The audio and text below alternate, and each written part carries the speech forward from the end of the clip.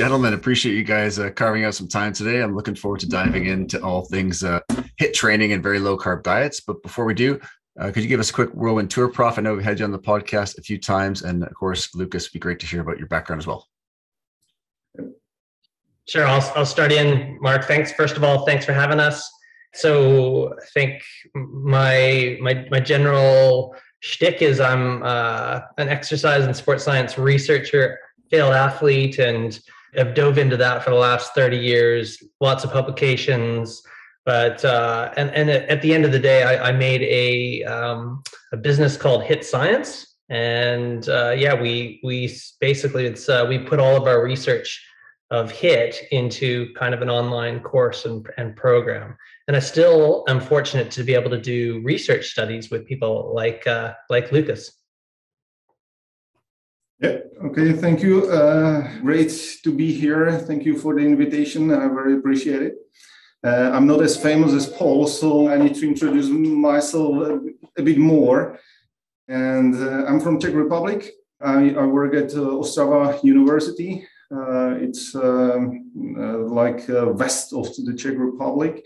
I focus on exercise physiology and nutrition. So I think that we've been colleagues with Paul like 5, 6, 7 years or something like that. We've got many publications together. And I appreciate a great support from Paul from the very beginning of my research career at the university.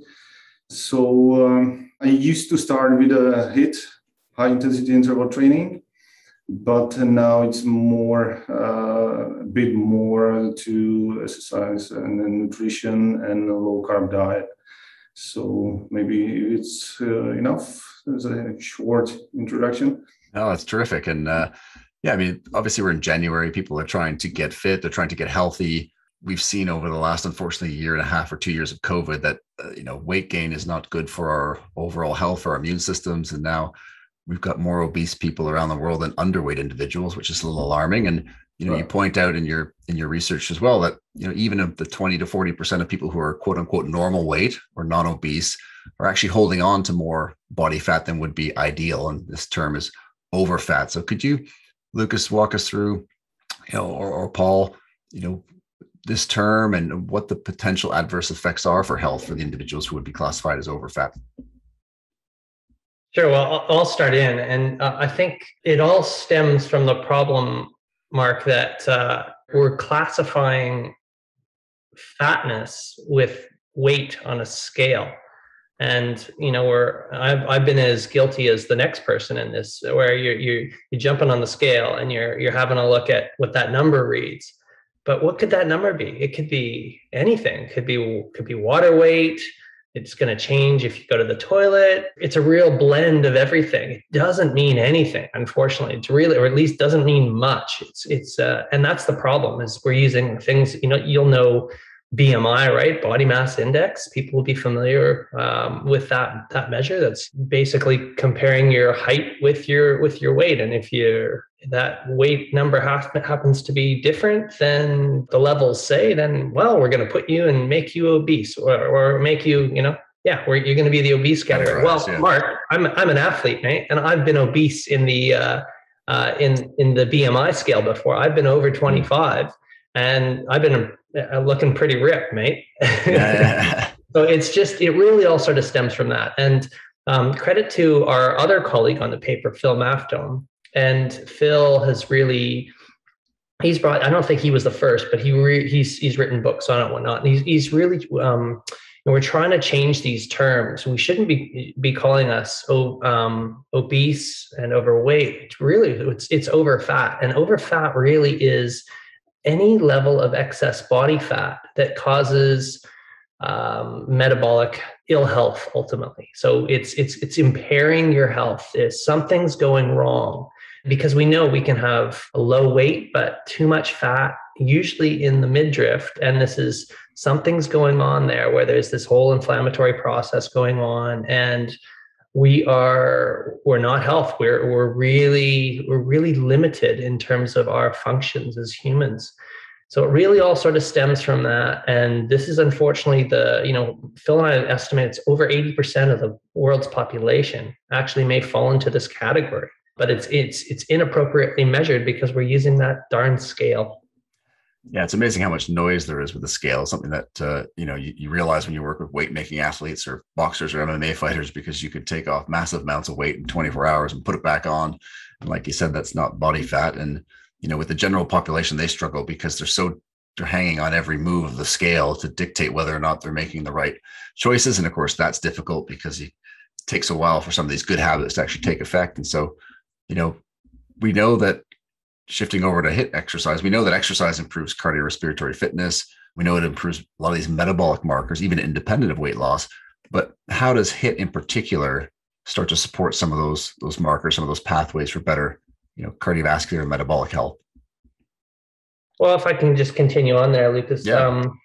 I think the HIIT is, and again, I've got a whole business into this, and 150 publications in the area. So it's clearly of benefit. We shouldn't be throwing this away because we're going to get to the study that kind of compared, what you can do to adjust your health ultimately is. But HIIT is really beneficial from that perspective, because it is having effects on the entire engine of the human body, right? From the heart muscle. We know that it's, when you're doing HIIT exercise appropriately, then, your whole cardiovascular system, your heart and your lungs, they're working hard and adapting accordingly, right? With larger stroke volumes, greater delivery of oxygenated blood to the working muscles. The working muscles are developing more mitochondria as a result of this. Martin Gabella's work has shown this. And again, as short as 6 30-second bouts done really, really hard can be very effective at adjusting this, which is great. So it's, I guess we're kind of getting to the main message. What we sort of feel is probably appropriate is use HIIT to hit these physiological targets, or these, if you're trying to improve your function as a human and your ability to kind of get through the day, that's very appropriate. We all need to be doing that. But what we'll get to this with the study is what we found is that it didn't really do too much to your over fatness, which and the diet was the more important factor here. Yeah, it's going to be interesting to dive in. I like the little teaser there. It's great. But it is amazing how in this time-pressed society, and everyone's citing lack of time as a big issue with being able to train enough. And we know that the 150 minutes per week recommendation, barely 20%. So 1 out of 5 people might be achieving that.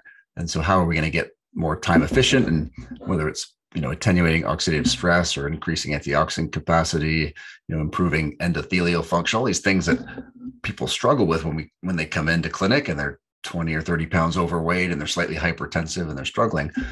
But one of the questions I still get asked a lot is around this, steady state, moderate, continuous exercise and HIIT when it comes to body composition changes in general in the literature, apart from the work here. What is it telling us? Is there one that's superior, or does it shake out to be the same in the long run? I don't think we can't tease it out from this particular data set, Marc. I could only just sort of give you my opinion. Yeah. And that's that. I mean, all forms of exercise have their place. Again, one thing that we're really harping on as well in our course and business is that context is key. And it's so if we're talking to certain athletes and stuff, then all of these forms of exercise are going to be amazing, right?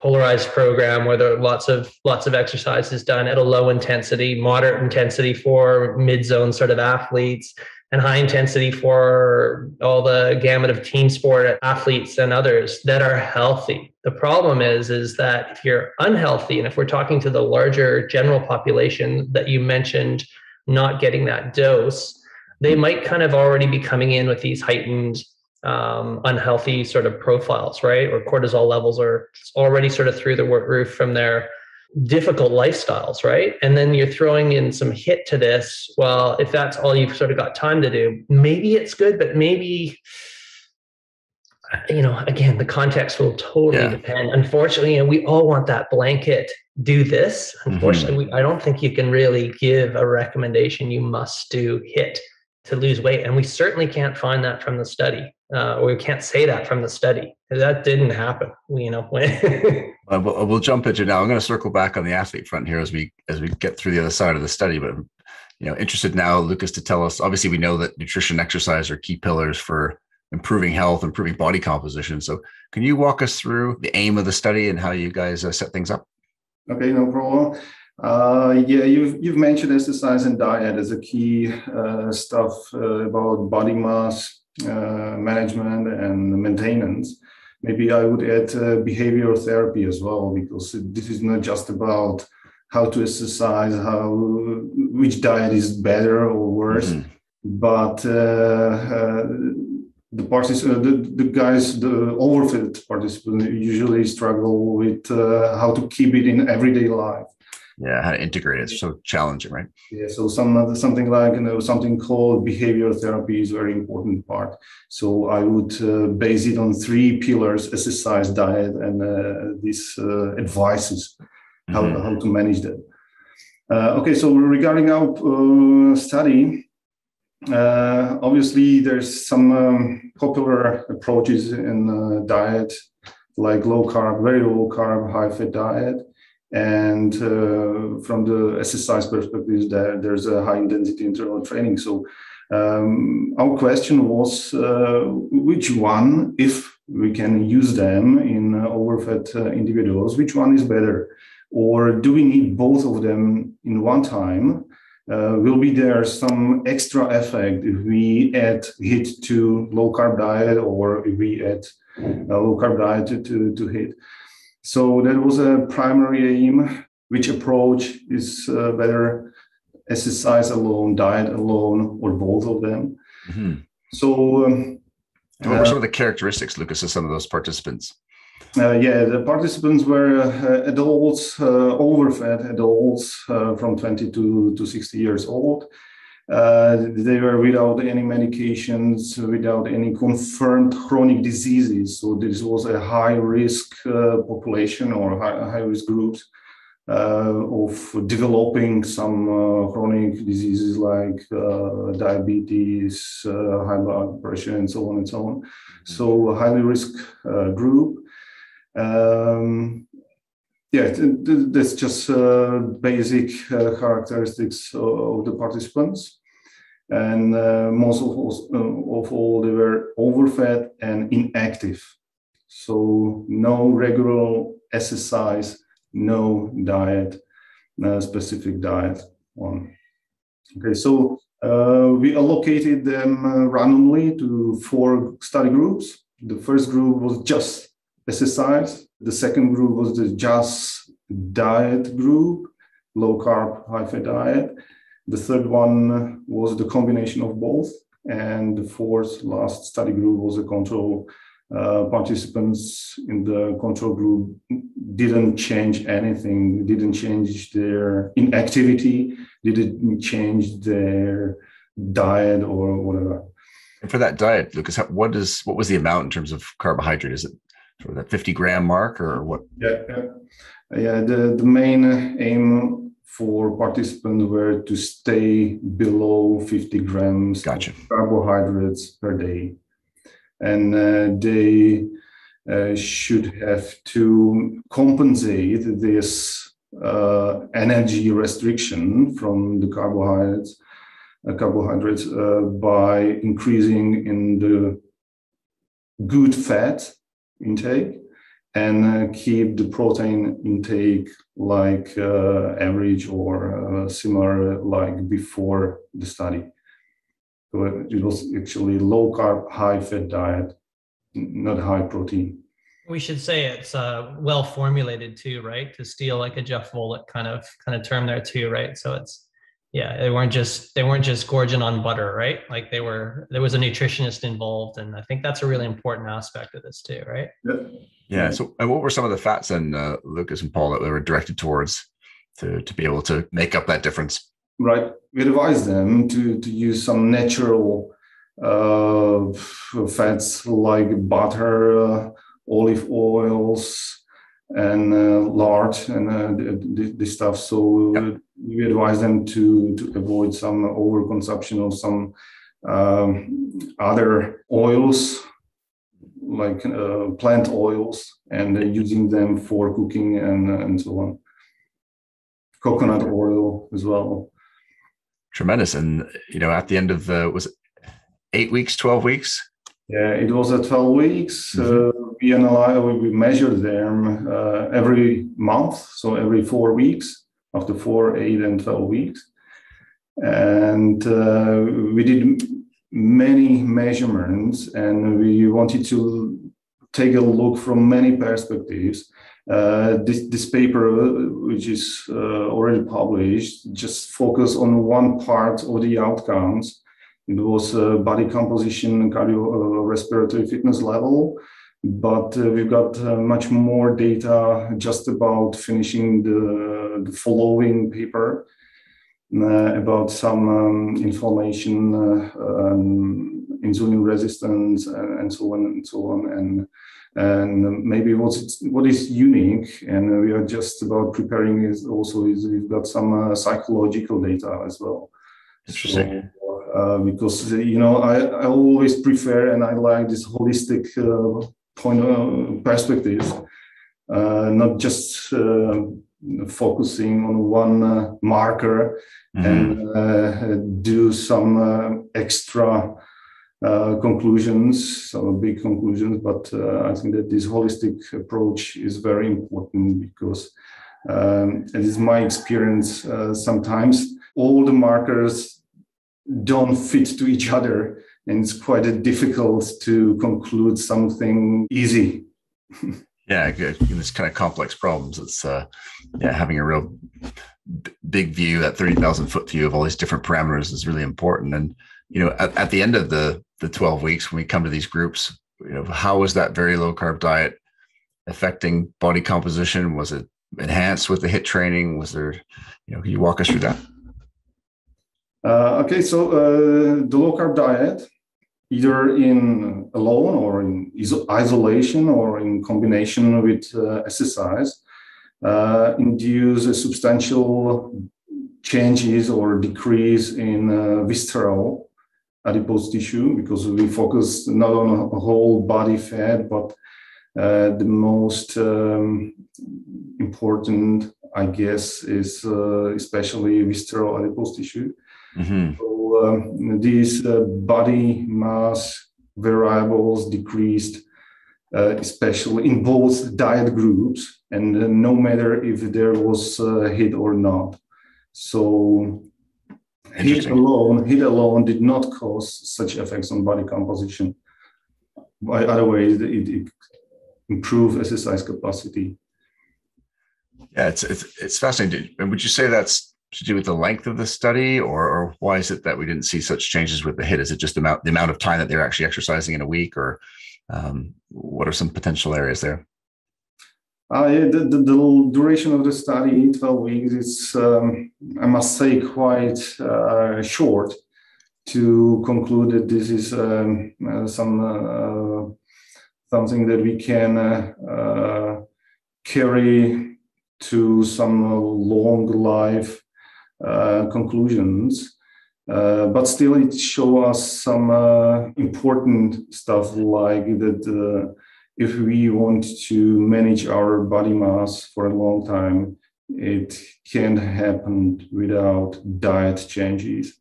Exercise alone will probably not cause such a positive effect. Yeah, I mean, on the flip side, like you said, when you look at both the very low carb, high fat diet, and whether they added the HIIT or not, we're achieving these significant changes. And it's interesting that this is just an overfat group and not even an obese group, which we'd obviously see even more pronounced effects, most likely, right, Paul? Yeah, for sure. And again, remember, obese is a BMI classification. So, but I know obese creates a picture in our brain. So you can still be overfat is still an obese person in theory. But yeah, just commentary on some of the things I was hearing there. And to me, I mean, I think 12 weeks is pretty long. Like, I think like 12 weeks, that's 3 months. Yeah. If I'm going to the gym for 3 months, I'm expecting I'm going to see some changes in my, whatever, my body composition in 3 months, if just from doing that workout. And we didn't see that, but we did see it in both diet groups. So something is going on there in the diet that seems to be more important than going to the gym and just doing HIIT. And that really runs in the face of those New Year's resolutions that we're going to go to the gym now and we're going to do HIIT. And that's, it says that, great, we can do that for our cardiovascular fitness because those variables did go up. That was, if we were functionally better as human beings. However, if maybe more aesthetics and health are important, you better look at your cleaning up your diet. You know what I mean? You can't go and gouge on your Gatorade and whatnot while you're doing that HIIT exercise. That's just not going to help you. And Yeah, I mean, it's great to see that obviously the HIIT group's getting fitter. And so all those markers we talked about earlier are improving. But like you said, if we're not thinking about the fueling side, then we're leaving a whole bunch of potential benefits and gains on the table there. And when you guys looked at, Lukas, like the beta-hydroxy butyrate concentrations, obviously increasing more significantly as you're restricting carbohydrates, which you see in many other studies. But you guys talked about some of the different pattern changes that were potentially different between that very low carb, high fat group on its own versus that very low carb, high fat group that was actually doing the HIIT training as well. Can you talk about that? Yeah, we saw a different pattern in the group of diet and exercise altogether. And it was a much more oscillation of the ketones from the capillary blood. And I was happy to see when our colleague Daniel Plus just confirmed that when he saw that, he said, oh, that's what I see in everyday practice with my athletes. So that is great when you've got some science results and it's confirmed in training practices.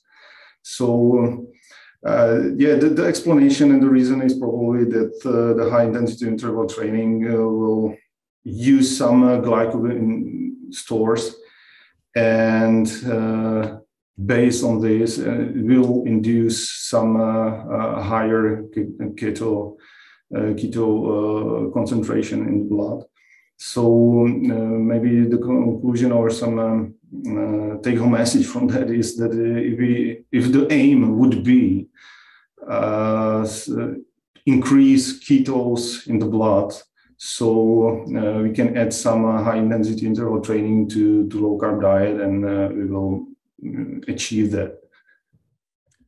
Yeah, that's fascinating. And when we look at part of the work where we look at lean mass losses over that time frame, we're seeing losses on both sides of the equation. And with the HIIT group, you might have thought, hey, are we going to be able to protect some muscle mass there? Was that surprising? Is this a case where, in real world practice, the benefit of potentially a bit of resistance training to help protect that? Or what are your thoughts there? Yeah, I was a bit surprised that the lean body mass decreased, but just to make it clear and explain it better, as we did in our paper, the decrease was not so substantial. Yeah, that's the first of all. And this decrease happened immediately after the change of the diet in the first months, and then we didn't see any progression. So, and another explanation is probably that there's some limitation in DEXA measurement because a low-carb diet can induce some losses in body water. So hydration status can influence, and this hydration status is shown in a DEXA measurement as a decrease in lean body mass. So that's probably explanation why that happened and why we. Yeah, that's a really good point, Lukas, because we know that water follows glycogen, right? So there's the general formula, for every gram of glycogen, you've got bound to it 2 to 3 grams of water, right? So you imagine on a low carb diet, we all know that we bleed out a little bit of glycogen, stored glycogen potentially. So therefore, a little bit of water is going to be lost there. So the DEXA then potentially picks up you're losing muscle mass when that's actually possibly not the case. Yeah. Gotcha. And, a couple of seasons ago, I had Rob Edinburgh on, and he was talking about resistance training in a fasted state and, the use of intramuscular triglycerides and the fact that, as that use increased, then things like insulin sensitivity is a powerful marker for improving, insulin resistance and sensitivity. Is that a similar effect if we're on a bike doing HIIT type training? Is there potential effects like that happening with with that HIIT training as well? It should be, yeah. So if you're doing, the basic signal when you're doing HIIT training, molecularly, it's the AMPK signal is hitting, and which is downstream is PGC1 alpha, which is it's signaling for more mitochondria in the area. So it should be making the whole thing more fatigue resistance, bringing fat into the equation more. Using those intramuscular triglycerides that you mentioned, and that's the mechanism. So it's still fantastic and great. We're not downplaying HIIT by any means, but it's just, you can't say that that's really going to be a big factor. It blows the calories in, calories out kind of model out of the water, if you know what I mean, right? We couldn't have showed it there, right? Like it's like, you think you're going to the gym, you're going to burn more calories, so then and then those calories are going to come off. It's really not what it looked like on the data set. Yeah, sorry to interrupt you. Maybe one more point about explanation for lean body mass decrease. We need to remind that there was overfed participants and inactive participants. So the HIIT design was just walking ones. So, it wasn't some strength training with or whatever, or some extra high intensive intervals, as we know from athletes. These participants were at the 0 level at the beginning with the cardiorespiratory fitness level. So we need to be very cautious. And it was just a walking HIIT. So it's a really good point, Lukas. Like it's, and again, this is why the context is critical here. So these were really non-functional individuals, Marc, like pretty obese or pretty over fat and pretty sedentary. So speed walking is very, very challenging for these individuals. But it's still that's their level. So that's high intensity for them. So it's nice. Well, that's the nice benefit, isn't it, of being deconditioned of that high intensity. It can just be something as simple as walking quickly. And, you guys touched on it, and I know Martin's touched on it, the fact that the safety profile of this, even with those who are struggling with cardiovascular health, is really quite robust in the sense of being able to, I think sometimes over the years, you always heard, make sure you check with your doctor, which obviously you should, but it's sort of scared people away of having any kind of intensity because they're worried about these adverse outcomes.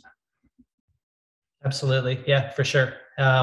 Everyone within their own profile has the capacity to do high intensity work to their own level. It doesn't have to look like, your famous superstar athlete that you might watch. It's just what's high intensity for you. Yeah, it's a good one for trainers and coaches to remember that are working with the general population as well, because it's, again, it's going to be relative to the client in front of them. And so sometimes when you look around at various gyms, that seems to get lost sometimes when the trainer's working with the client. But if we shift over to the exercise side of things, you guys are measuring, time to exhaustion. How did the HIIT training or the diet impact that?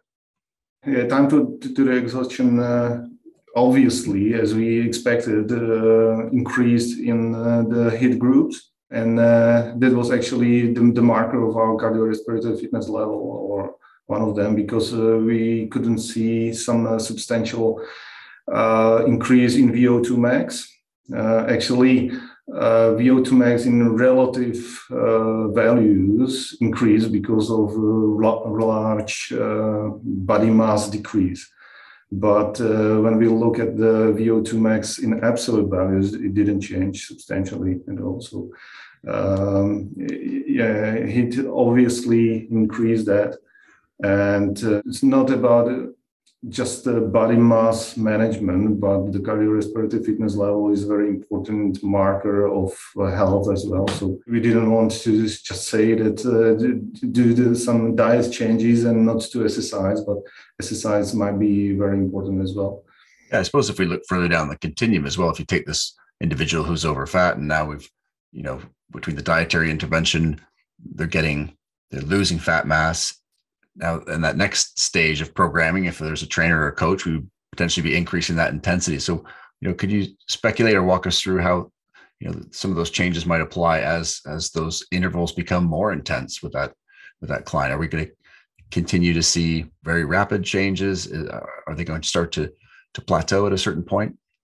We didn't manipulate with intensity. The intensity was just set up at the actually highest level because we showed them the Borg scale.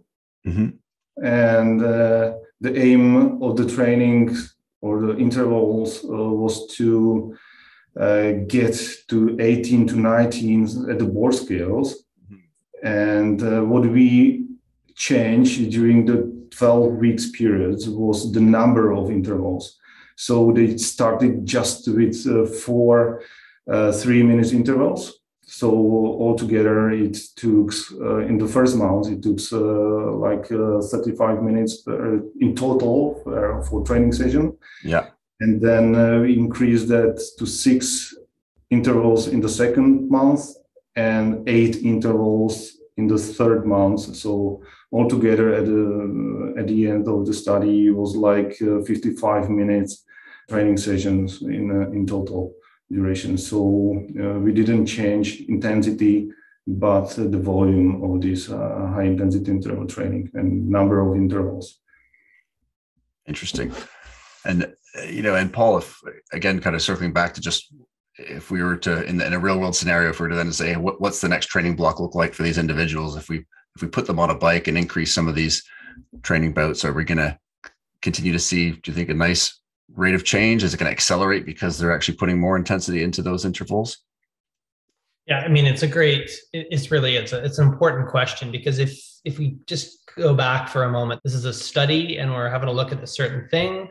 But if I'm taking an individual, I want to, ideally, it depends on their context, but I want a blend of these things. So, I mean, I would love to see in any of these individuals that we're sort of talking about in this study, I would love to see them doing some low intensity cardiovascular walking on the other days, right? So that's sort of what I would be programming in, and then training them really like I train my elite athletes. It's just, but it's kind of a polarized approach. If they can find the time, can we get some low intensity base work that's in there as well? That would probably be the best road to Rome, and I would continue that throughout the 12 or beyond 12 weeks as well. It's like, okay, can you increase the distance or duration of those long walks? Can we find time in your day to do that? Can you get creative? Can you be, can we walk to work? Whatever it sort of may be, how could we potentially, lengthen that time of the low intensity work as well? And then what you kind of find is like those that if you continue to use the model that Lukas mentioned with the rating of perceived exertion for the high intensity ones of 18 on a 20 point scale, so right to the end, once or twice a week for those, what you'll find is the intensity that you can go will start to get higher, and the duration at that intensity or other intensities will get longer. So and again, these are the same when I went off on AMPK and PGC1 alpha. That's what's happening throughout the whole thing in your larger fast twitch or bigger motor units in all of your muscles, and your heart is growing larger as well. So all of these systems are happening simultaneously. Throw that in with diet as well, and your recovery is speeding faster too. So trainers out there, combination of these sorts of things, combination of good diet, low intensity base training, and mixed in intermittently with high intensity training, boom, you're going to get results for your clients. Yeah, it's fascinating stuff. And when we look at team sport athletes, obviously let's say even basketball players, or the amount of load that's going through and jumping, landing, accelerating, decelerating. Yet we've got players that need to get leaner through a season that are struggling with holding on to too much weight. And oftentimes for some of the, the bigs, that can be something that's holding them back from even playing. And you get different strategies with different training groups. And so what are your thoughts around, let's say that player might not even be logging so many minutes in the actual games, but they're obviously practicing hard in terms of, and again, we know that context is everything and there's no sort of one approach, but, I tend to see some groups either going for more of a, building out that base approach. And then you see some groups that are more on the intensity side. Just your thoughts there with that sort of scenario. Yeah, well, I think, I think it's, I'm going back to the same model. Yeah. Like I want to see both in my program because I think that's the way human beings evolved to move, right? And I think we share a similar sort of philosophy on that, Marc. For sure. So I've started a podcast with Martin as well. It's called the Training Science Podcast. A little plug for it. Nice. But it's hasn't been released yet. But it's Martin had a guest on the other day, and I was thinking about you, Marc, because I know you had the same philosophy. He's using it in Premier League football, and he's got sort of the lower carb approach. Not like less than 50 grams, but lower carb for your typical average. Yeah. And same sort of model in the football, soccer kind of context, right? And it's and he was listing, I was like, well, it's just, why wouldn't we want to do this? It's like, these are all the principles. Again, you've got like all these sorts of things where the mechanisms are still going to be happening. You're still going to be causing for more aerobic adaptations in your larger fast twitch muscle fibers. You should in theory. So why wouldn't you at least keep it a little bit lower on the diet, have a little bit of a lower sort of base kind of work that's in there. And that base work could also be drills and these sorts of things that are woven in, right? But it's still, if you're measuring it from an aerobic cardiovascular heart rate standpoint, it's fairly lower intensity. And then explosive work as well, or specific work related to the context. If it's basketball, it might be very explosive. And if it's something like football, soccer, it might be a little bit more prolonged, right? Where they're having to do these high speed runs and high speed whatnot. So just depending on the context again. Yeah. It's always interesting how, following guidelines of, let's say, team sport athletes, and carbohydrate consumption's got to be between 4 and 7 grams per kilogram. And yet when we get to these scenarios where people are struggling or not achieving, it's interesting how sometimes people will still sort of stick to that model. That model and not move into other areas to say, well, we've got to do something different because this athlete, this human, isn't responding to what we're doing. Yeah. And again, I'm stealing the podcast that I just listened to. Martin conducted it. He did a great job, but it's basically, it comes down to groupthink, a lot of it. And we're all guilty of this, but we got to step back for a moment and just like, is that really making sense? Does the data really sort of support that model? I don't know. But again, and it's like, because we have this model where you gotta top up your stores. You're using glycogen. So, well, we gotta fill up the gas tank, right? But maybe there's other mechanisms that are around that are protecting that gas tank, like gluconeogenesis and, all those other. It's amazing that cost benefit analysis seems to get thrown out the window. Sometimes even when people are a little bit, it's out of their comfort zone of the strategy they might use. And there's potential benefit there. And the risk is actually quite low of if something didn't go right. It always amazes me when the risk is actually low that people do still sometimes struggle to even adopt it versus, let's say, the strategy had a real high risk of something adverse happening. You could understand why people would be more prone to being that way. Well, this reminds me of another paper that Lukas did. I was on with Lukas again. So what he did, Lukas, you can come in after and just correct anything. It was a couple of years back, I think, but basically he looked at the whole premise with just changing over to a low carb diet. And is your VO2 max going to go down? Is your high intensity exercise ability going to go down? And again, I think he used a 4-week model, and then he did it again, I think, using a 12-week model. Yeah, exactly. And he didn't see any changes, basically. Like there was no difference you didn't lose VO2 max. You didn't lose any high intensity capacity. Is that in a nutshell, Lukas? Yeah, exactly as you said. Know the differences even after some huge low carb diet. Yeah, and what were the subjects in these studies? They were teams moderately trained. Moderately trained individuals, right? But it blew all of what we learn in the textbooks out of the water, in my opinion. And we'll if we can include links to these studies, we will, Marc. So 100%. And circling back, Lukas, to your study that you talked about in this episode, you mentioned more data coming out, more papers. What's the evolution of research in this area? What's coming down the pipeline? Yeah, as I mentioned, we are coming with more data from this study. But what's the evolution or maybe future? And I must say that I'm most interested in some individualization of the nutrition, because the study we just published shows some group differences, but still we can see some inter-individual or between inter-individual differences. So something like responders versus not the responders. So probably we need to individualize this nutrition and, of course, exercise as well in these participants. So this is what I'm most interested in. I'm thinking about some new projects and about this issue. And Paul, I think, will say that one size does not fit all. So this is what is about the future research, I think. Awesome. Paul, your thoughts?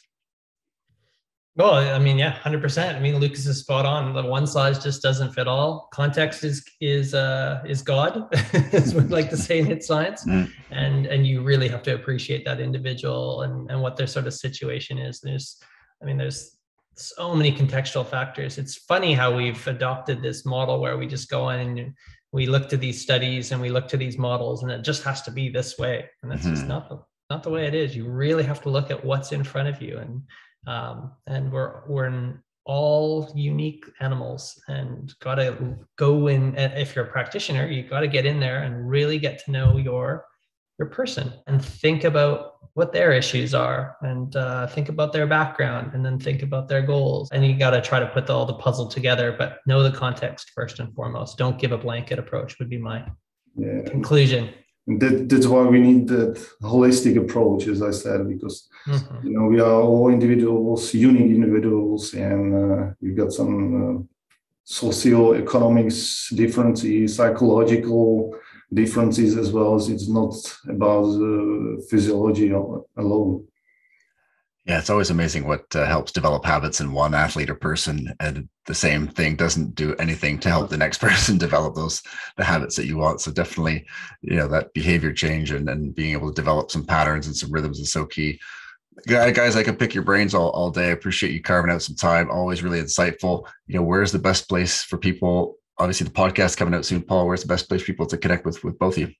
Yeah, for me, it's check out HIIT Science.